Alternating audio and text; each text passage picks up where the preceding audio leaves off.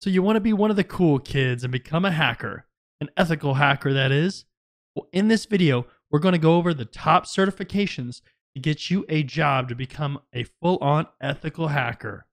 If this is the first time that we're meeting, my name is John Good. I'm a cybersecurity professional, trainer, YouTuber, and all the above.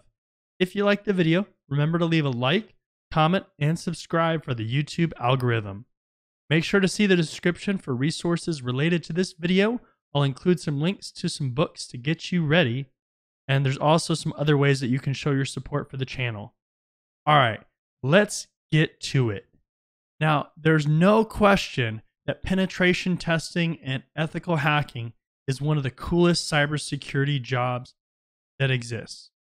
Of course, we have to thank Hollywood for this because they make it look so awesome in all the movies that they make, even though some of it is not actually accurate, but it still is one of the coolest jobs that is in cybersecurity. So which certifications are the best to actually learn ethical hacking skills and potentially get you an ethical hacking job? Now, the first certification is the Pen Test Plus. This is from CompTIA. And with the Pen Test Plus, this is actually a really new certification. It was released in 2018, so really recently. And as far as the exam, you have a max of 85 questions. Okay, so you could have less. You'll see performance and multiple choice questions. You get 165 minutes to complete the exam. And then in order to pass, you have to get a 750 score. Now with CompTIA, they scale the score, so it's between 100 and 900. So that 750 to you actually doesn't mean anything. It's just the actual score that has to show on your exam to show that you passed. There's no prerequisites for the exam, so you could walk in and just take the exam. The cost is $349 US. Now, some of the pros of the Pen Test Plus. One of the major benefits of the Pen Test Plus is that CompTIA is a really well-known certification body. They make the Security Plus and the Network Plus, the A Plus, all these certifications that people know about. Also, since the certification is new, you're getting up-to-date information. That's very helpful. Now, some of the cons of the Pen Test Plus. Well, CompTIA is known and has a reputation for having some of the entry-level certifications. So again, the A Plus and Network Plus, the Security Plus. So it kind of falls in there as far as reputation. Also, the Pen Test Plus isn't listed a whole bunch as far as certifications that people really want or people trying to fill jobs. Now, the second certification, or since we're going in reverse, the number 4 certification is the CEH, Certified Ethical Hacker, and this comes from EC Council. As far as the exam, there's 125 questions, 4 hours to take the exam. You only get multiple choice questions. Now, with exams, there's a lot of exams out there that are only multiple choice. So with multiple choice, it's a lot of being able to memorize facts and things like that. For experience, the CEH actually requires you to either have 2 years of experience, and then you have to go through an eligibility form submission and basically pay an extra fee for them to check it off. Or you can take a training course, which is going to be substantially more expensive because it has to be one of their approved vendors. Now, as far as the pros of the Certified Ethical Hacker, the certification's been around for a long time. So, a lot of people, human resources, they know what the Certified Ethical Hacker is. And with that being said, the Certified Ethical Hacker shows up in a lot of job postings. So that can be helpful to get you an interview. Now, as far as the cons, the Certified Ethical Hacker does seem to attract some bad publicity. It focuses a lot on tools. some of which are out of date. And that can lead to you not necessarily having the newest up to date skill set. That's kind of a downside. And realistically, outside of the defense sector, it's not seen as valuable of a certification as if you were in the defense sector, because it's actually listed on the 8570 mandate for the DoD. And the third certification is the GPEN, which comes from GIAC, and that's the GIAC Penetration Tester. The exam is 82 questions to 115 questions, and you get 3 hours to take the exam. You need a 74% pass. Now with the GPEN, GIAC certifications are arguably some of the most admired certifications that exist for cybersecurity. Also, materials are updated very frequently, so you're guaranteed to have the latest and greatest type of information in there. Those are some great benefits. What are some cons then? Well, as far as cons, GIAC certifications are very expensive. The SANS training that accompanies the certification is generally around $7,000 or so to go to a conference or to go to the course online. Now, without the training, if you just want to self-study and take the exam, you're looking at about $1,500.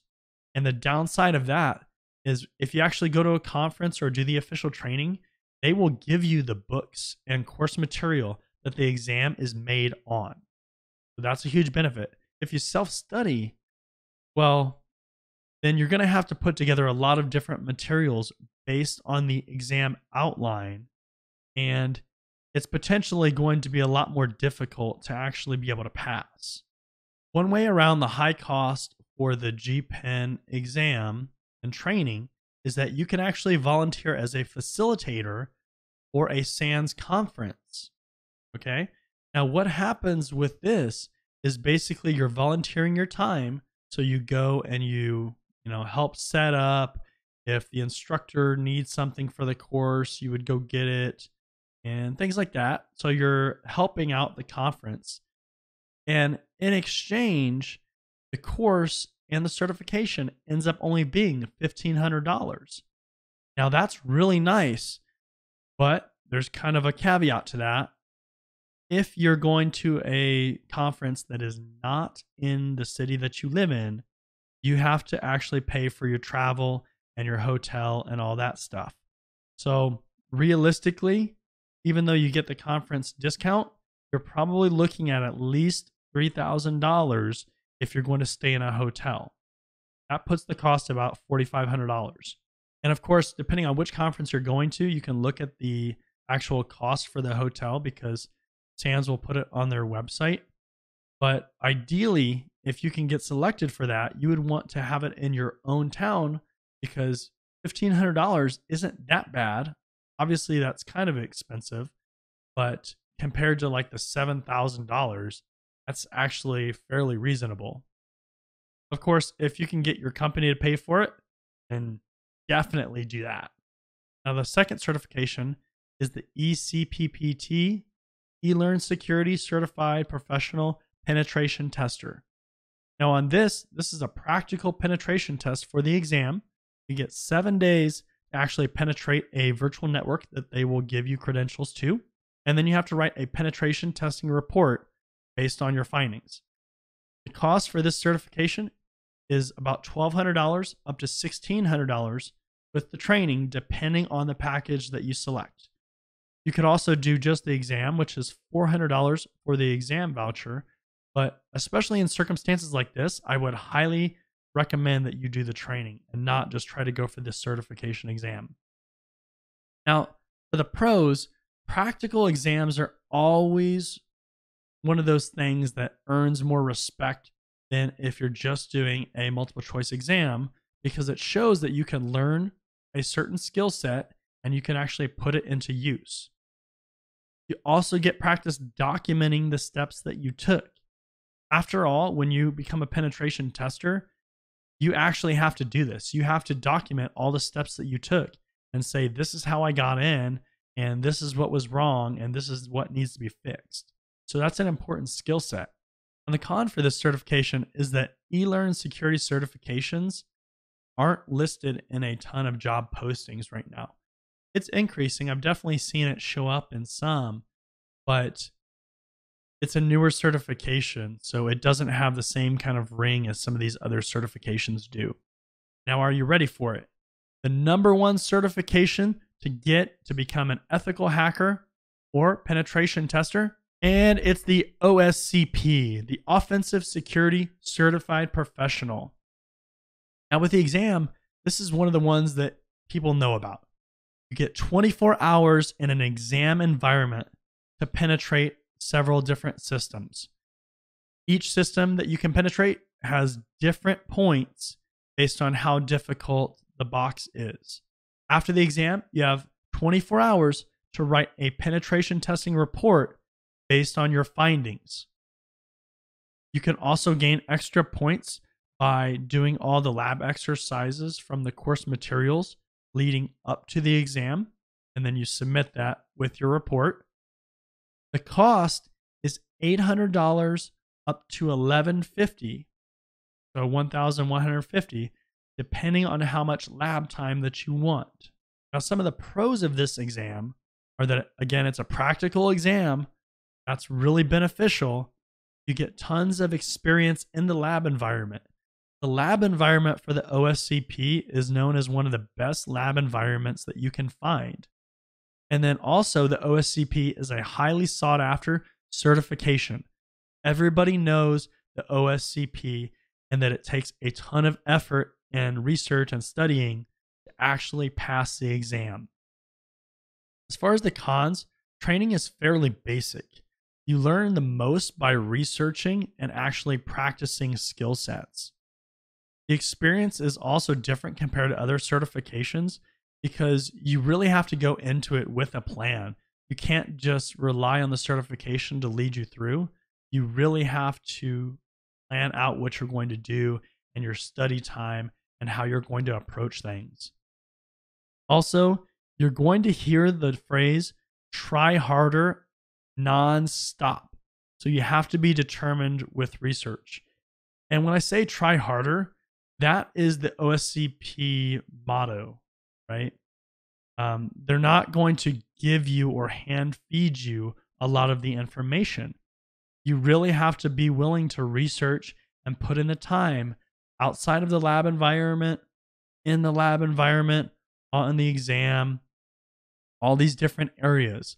So you really have to be a self-starter on this exam compared to a lot of the other exams. As you can see, there's a lot of certifications out there, and they all have their pros and cons that you have to evaluate depending on what you're looking for out of a certification. Think about the type of learning environment that you want. Do you want to start out with the most difficult, like the OSCP certification? Do you want more hand-holding while you learn some of those initial skills? Now, in the description below, I'm going to put some resources that are going to actually help you get ready for these certifications and help you prepare. A couple of the books that I'm going to put in there. The first one is the Hacker Playbook 3. So this guy. And the next one that I'm going to put in there is the Web Application Hacker's Handbook. This guy. And both of these books contain a lot of good information. Depending on the certification exam that you go for, there's going to be, obviously a specific official courseware manual that you're going to want to know as well, because that's going to have a lot of the stuff that you're going to be judged on or scored on. But definitely the more information that you can absorb as it relates to ethical hacking, the better. So make sure to check out the description as well. Question of the day: which ethical hacking certification are you planning on going for this year? Let me know down in the comments. Remember to leave a like, comment, and subscribe, and I'll see you next time.